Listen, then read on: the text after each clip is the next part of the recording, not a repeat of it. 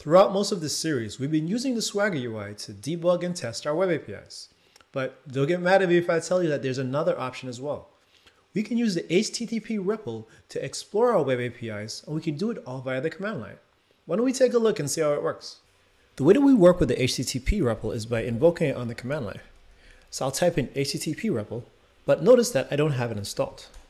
So we need to issue this command, dotnet tool installed, and the name of the package, which is Microsoft.net-HttpRepl. Now that it's installed, I should be able to type HttpRepl-H, and I should be able to see all of the available options that there are. So notice that I could connect to a particular API, I can issue various HTTP commands, and I even have the option to navigate through an API. So let's clear the screen and see how we can connect it to our web API. Our base URL is localhost 5001. So let's do HttpRepl, and I'll give it the base address. And now we should be connected to our API. If I wanted to see what endpoints are available, I could use the ls command. And since our recipes endpoints are prefixed with the /API, I need to navigate down that path. Let's do /API. Now let's navigate down one more level and go into that recipes path. Now inside here, I can just type get, and that will issue a get request against the /API/recipes endpoint. Whoa, and there you see it's returned to us a collection of recipes.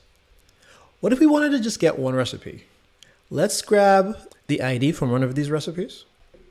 I'll type in ls, and notice that I have the option to invoke an endpoint with that ID token. So if I type get and pass in that ID, when I hit enter, it should just return that single recipe. The HttpRepl allows me to navigate through my API just like I'm navigating through folders on my desktop. And this is all powered by that OpenAPI specification that we've been talking about throughout the series. Now, let's say you actually wanted to use a UI. I can type UI, enter, and this will actually open a browser tab with the Swagger UI. So you have the option to go between both if you wanted to. Using the REPL allows you to do more than just issue GET requests. You can use put, post, patch, delete, and tons of the other ones. I can set the HTTP headers, and I can even set the body that gets sent over in the request. If you're a person that prefers working in the command line, I think this is a great option for you to check out.